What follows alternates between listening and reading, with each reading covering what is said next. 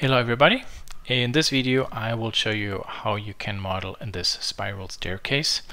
I will go into details about how I will use the sketches to pre-plan my design and then use the solid modeling tools together with the drafting elements Shapr gives us to perfectly model this design. So we will end up with manufacturable elements. So let's start with a very basic architectural element. The height here is 270 centimeters. If you are in inches for this video, you want to set the unit system to centimeters. And for this exercise, I conveniently also positioned the architecture perfectly away from the center point where we will actually start constructing our first sketch and then position the spiral staircase. Okay, so let's get started. I will go to the top view, and where Y and X meet, that is where I would like to have a circle. So the circle I move to the center, I can lock it. The diameter I would like to be 5 centimeters. That is the column or the steel column the individual wooden steps will be connected to. In this design I will use also a simplified construction, and then based on your own manufacturing capabilities you can modify everything, obviously. Or you can take a look at the supplied sample model, which has the finished design. That model is a little bit more detailed. So we will create another circle. So this circle, I would like to have a radius of 7. 5 is the steel core, and the 2 centimeter around it, that is actually where the wooden tread would just go around the metal part. Very good.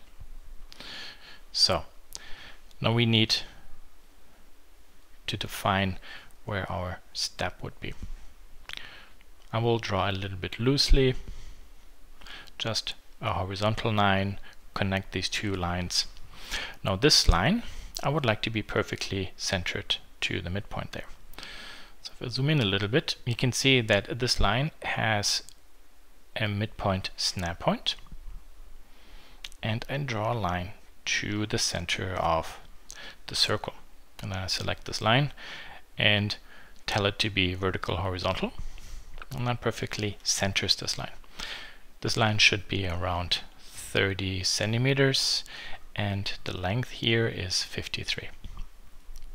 So this is now already a part where, based on what type of spiral staircase you have built, you can have a lot of influence in the width and the length of these steps. Obviously you also have to follow your local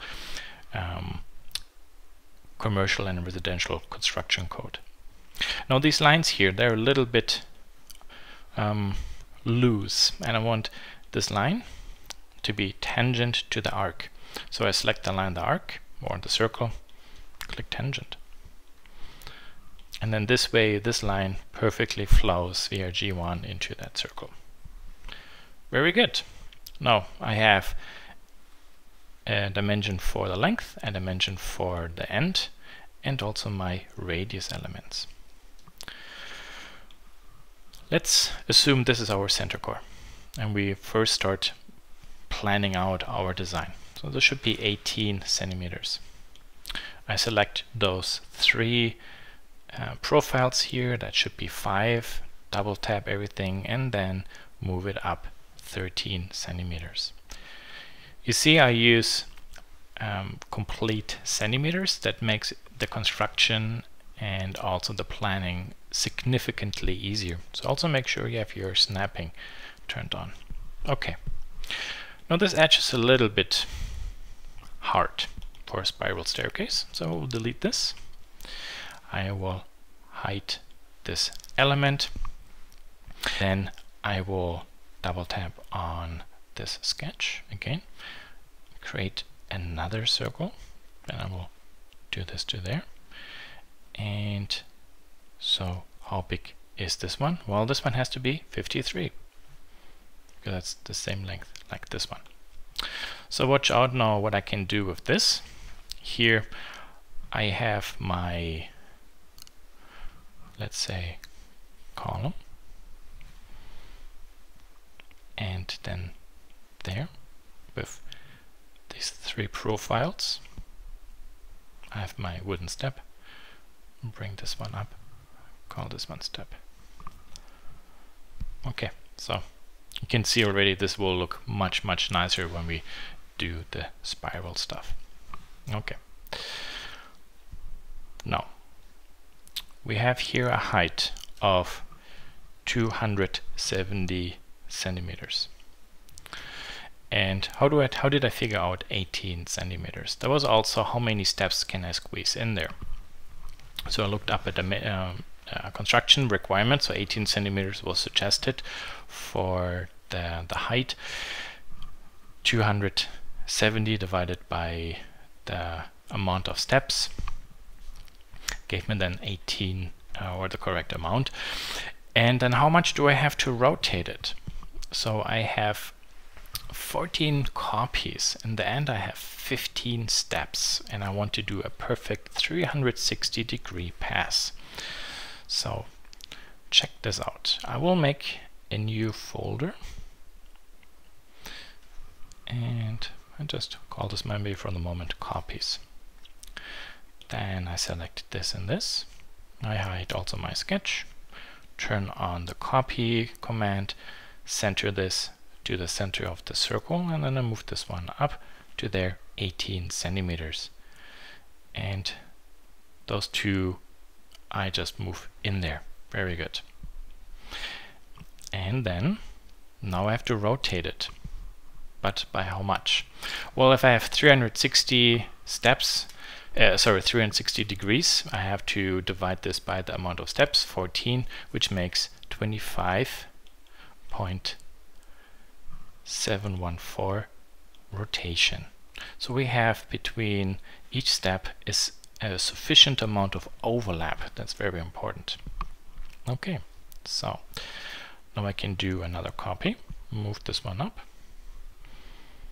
turn the copy off, and do another rotation, 25.714. Okay. Also select 2 elements at the same time. Move this one then up. Instead of 18, it goes up 36. And then for the rotation, this will be 51.428. Very good. Now, because I have 4 elements already in place, I can select them all, make another copy. This goes up 72, and for the rotation, this is 102.857. So you see, it's actually not that labor intensive to quickly populate a design with individual steps when you kind of like use some smart workarounds and try to quantify your steps. There, okay, now I can do this one more time. This will be higher than we need. Okay, there, and then I have to rotate it. 102.857. Very good. Okay, there. So now this, and this can go there. That's perfectly at the correct height. So this surface and that surface, they are at the same position. So you see, that was not actually very complicated. Now, I would consider this a pre-conceptual stage. I'm just trying to figure out how much space does the spiral staircase, the design I want to have for the spiral staircase, occupy. So I would suggest always not to work with very complicated geometry at the beginning. Rather, like in this case, do very basic, simple studies, and then we can delete this, refine this element, and then multiply it again. Very good. Okay. That's also why I kept all this into this folder. So if I have to delete it, or I want to make a variation, I have actually the ability to quickly select the starting element or all the multiplied elements. Good. So let's take a look at the handrail. How can we do this? One of the advantages by having drawn everything right where X and Y meet is that this step perfectly lines up with the Y-axis.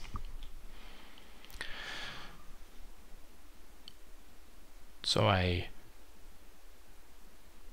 can go to the left view if I want, and also because I strictly follow the grid, I can draw somewhere a line to somewhere there.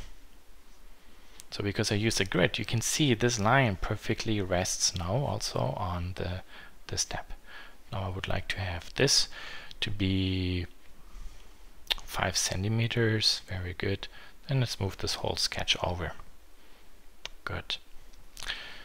See, not too complicated. This point I will lock, and this should be around 110 centimeters. Let's go back to left, and on top I would like to position a circle which has a diameter of 2.5 centimeters.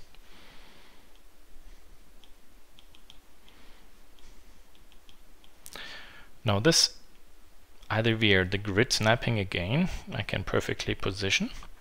You see how the line actually really rests on there, or I can also do it this way. I draw a vertical line that has to be vertically constrained, and then this endpoint I will snap to there. Same way. Very good. Cool. Now the same thing I will do up there. So we have a distance of 5 centimeters. So now we'll go to the top. I will draw a line down. I will draw a line to there. So, okay, actually hit it perfectly. So there, I can lock this. This is 110. And zoom out. Go to there. Make a circle, 2.5 centimeters. Here I just draw a line and snap. Very good.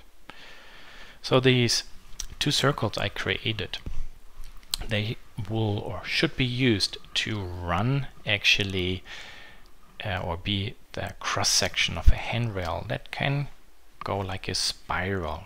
So for the spiral, which is a revolve command, I need also a center axis. So somewhere here I had the center along the z-axis and draw a line. If I zoom, if I rotate a little bit, you can see where everything is. So check this out. I will now go to a top view, rotate my view, then I go Tools, Revolve. Select this filling. Next, select then this line. I would like to have one 360-degree pass, but for the height, minus 252. That is actually the distance between the two rings, and actually instead of minus it is positive 252. There. Very good. So now we have a very quick visualization of where the handrail would be. Okay. Let's call this one handrail study. We'll later actually modify and replace perfect this one. We'll clean up my design a little bit. I can only make an emphasis on really giving logical names to everything you create.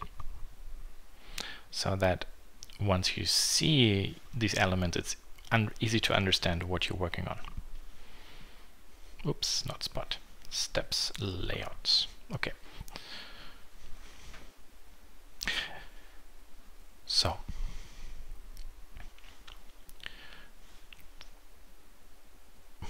working on the spiral part, let's take a look at here. I would like to run 1 centimeter pipe vertical along it. So yeah, can in this case use my step, double tap it. Oh, it's a little bit tricky. So here again, I will turn everything. So all the other elements are not in my view besides the handrail. Okay, so now the handrail is gone too. And then I will draw a circle, position the circle right on the y-axis.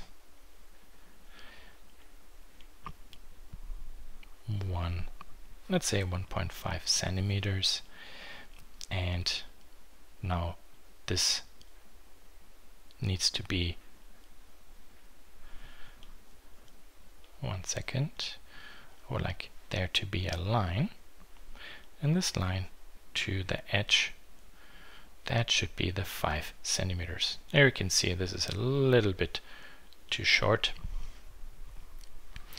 I also have multiple sketches there, so I will turn off some of these sketches. So this now should be 5.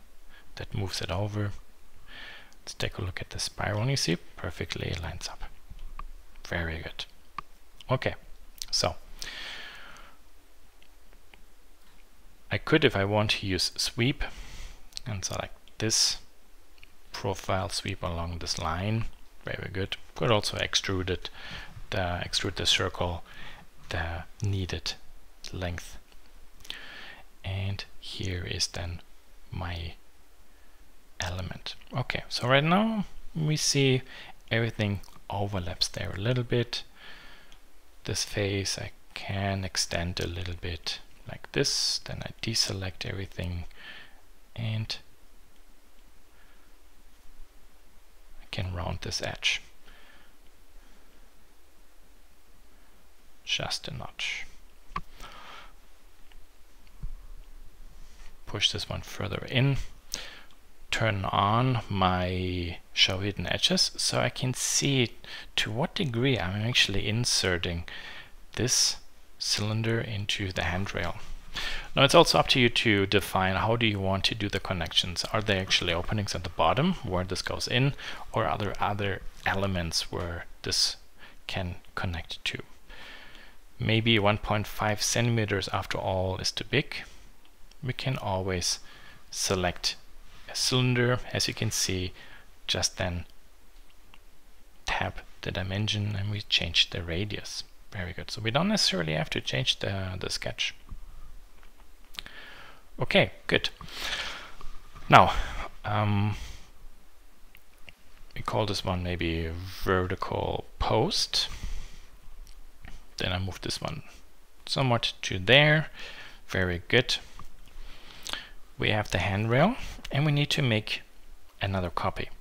So turn on copy, bring this to there, and 25.714 I would like to divide by 2. 25.714 divided by 2 is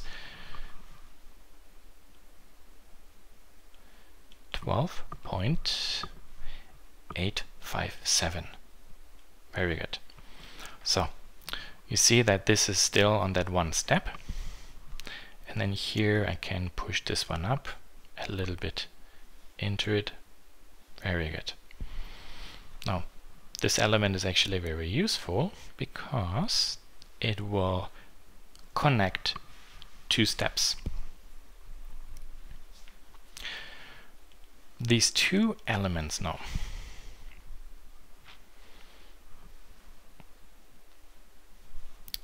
I can make a copy. In this case then, as always, 25.714 0.714. Turn off the copy, and then I move this one up 18 centimeters. There. And then I would do exactly the same with the additional or other elements. So there, I did it one more time. So now I have 4. This whole thing goes up 72. And then this will rotate 102.857. Very good. Okay, I will leave it at this because you can understand the. Actually, I think I did it one too far. As you can see there, there's one hole. Not a big deal. But I will leave it at this and not completely fill the staircase because it will take a little bit of time. And I think you understood the steps we did. So, but just this one element there, I would like to completely fill there. Let's go to the center. There. And then zoop, move those up.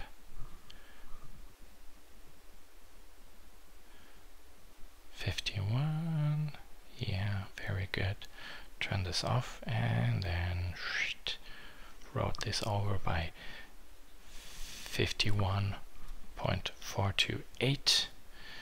And so these are actually correct. They're just too high, so bring this down.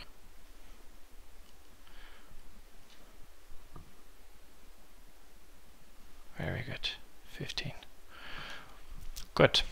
Maybe this was actually nice. I made a mistake because it showed you how easy it was for me to fill in the missing elements and perfectly position them, because I use clean units for the vertical movement and then specified rotation values. There we are. Okay, good.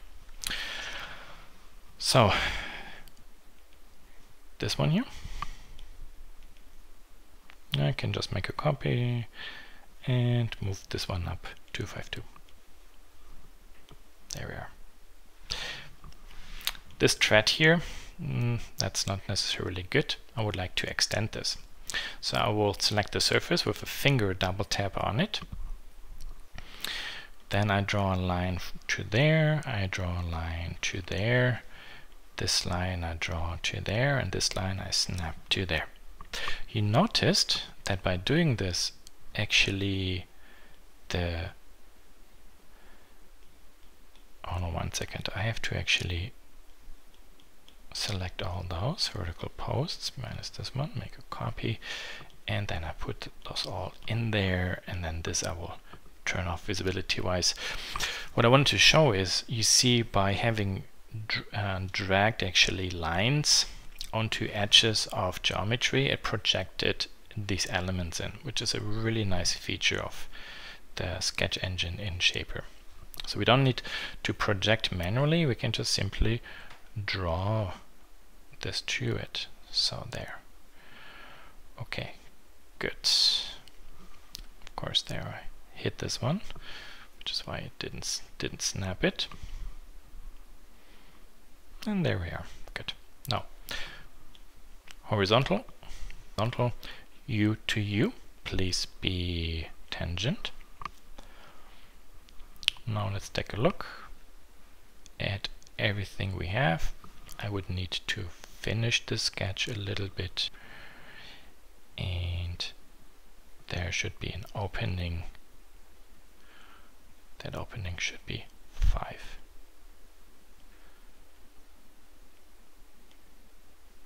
Very good. If I rotate my view, there we are. I can select this now, extrude it down 5, and there is my other element.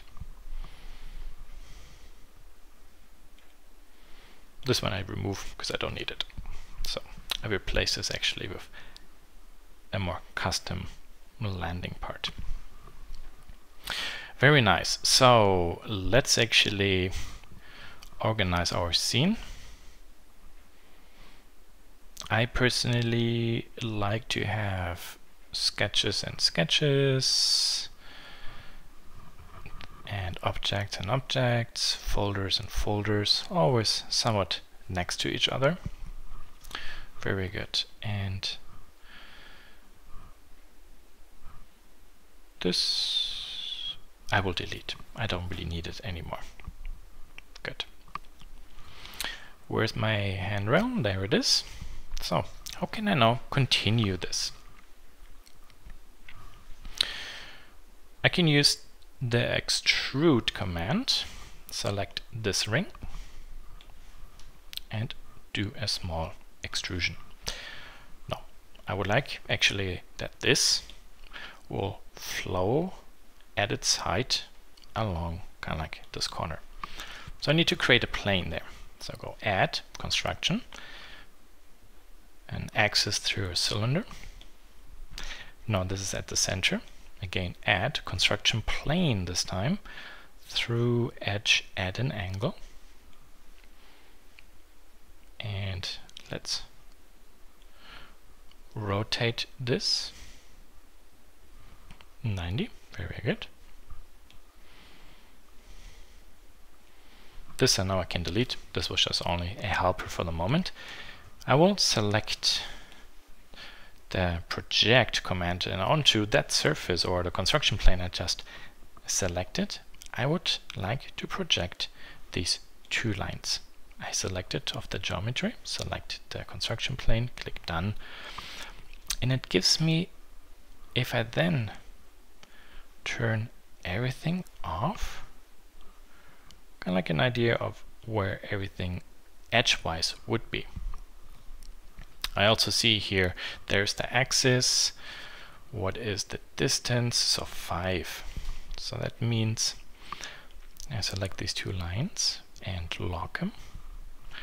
Draw a line to this axis, to there. What's the distance? 5. That is good. That's the way how it should be. Very good. Then this and this I can turn off. So the plane and axis are gone. I will trim this element, and I would like to draw another arc in there.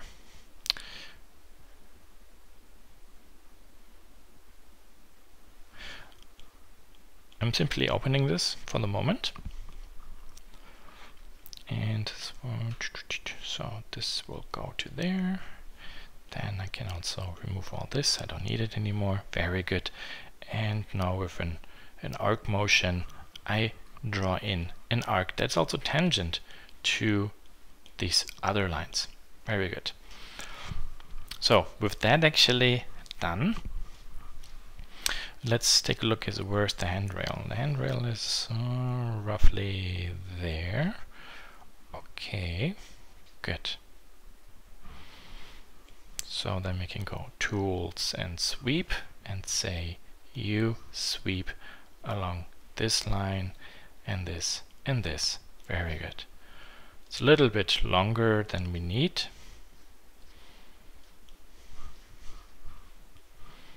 Can select this face and just pull it down and then match it there. Okay.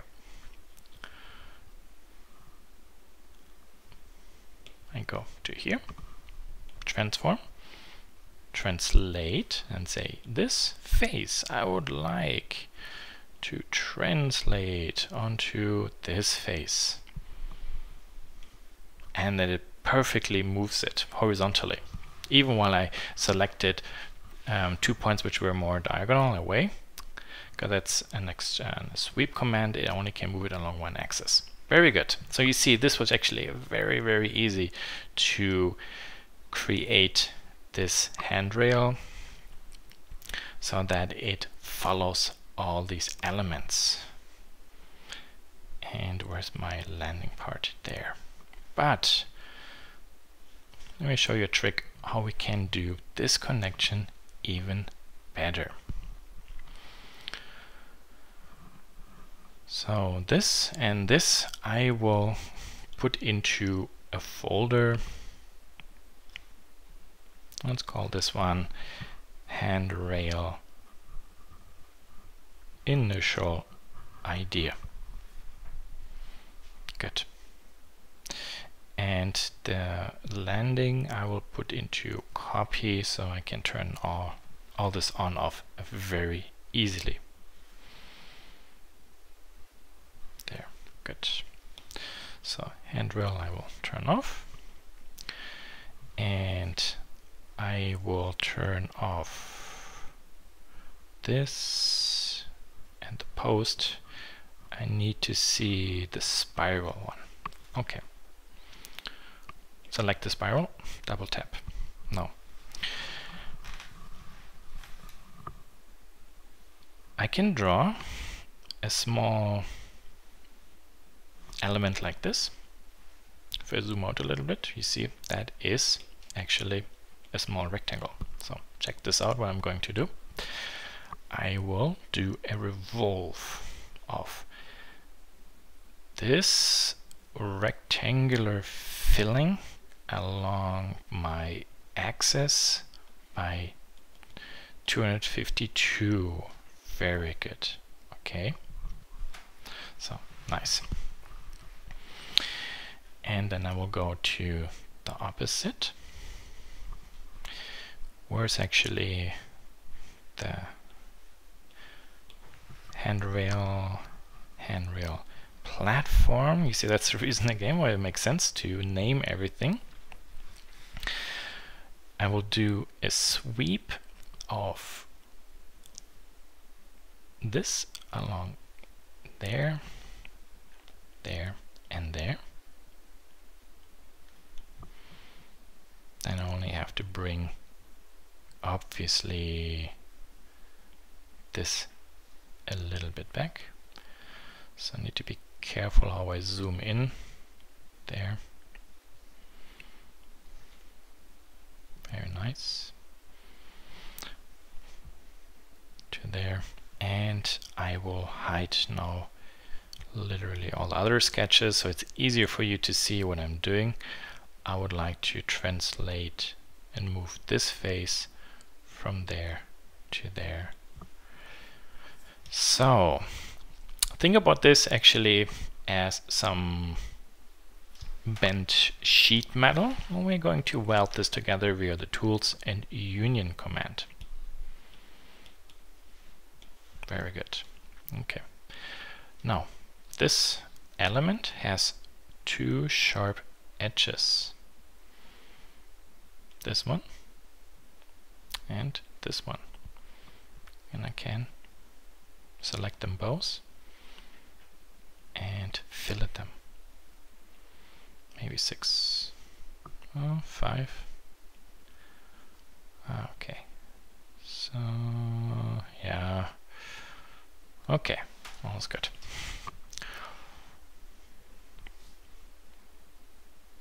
And the reason why I created this as an object, so check this out now. I will go back to my spiral element there, and then I will do just an extrude of this, including this one there. 5, yeah, it's fine. And this whole thing I will just move back a little bit. Okay, let's turn everything off. Go tools and sweep this face of the cylinder. I would like to sweep along this edge, and this edge, and then we go to here and select this edge, and this edge, and zoom, there we have it. Now we have a really nice spiral staircase where we have a much better transition. Okay, so the rounding there we can see is a lot better. So I used a common solid modeling approach to create a flat or geometry with a sharp edge, and then the resulting sharp edges I can use for other modeling commands, in my case the sweep command. And the reason why I created this object is simply I can delete it now because I don't need it, and that was a nice helper to replicate this circle a little bit more back. I could have made also another sketch, but I would have made my design a little bit more complicated. So let's take a look at what we have. So this whole thing we will call revolve path, and then this is actually spiral handrail. Very good.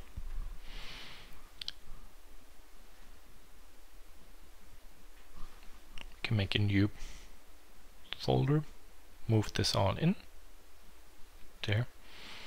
Call this handrail revised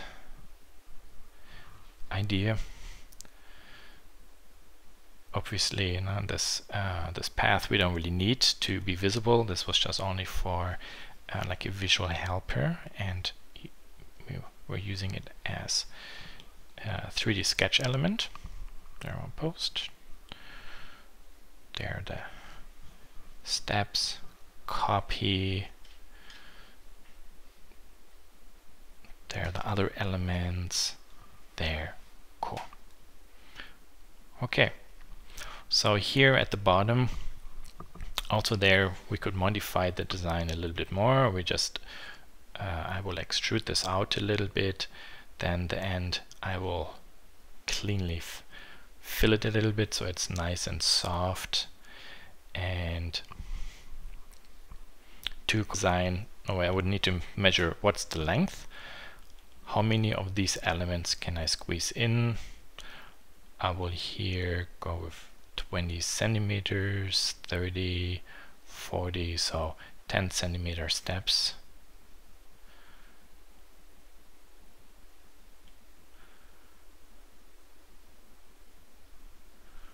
There, and then I would do the same also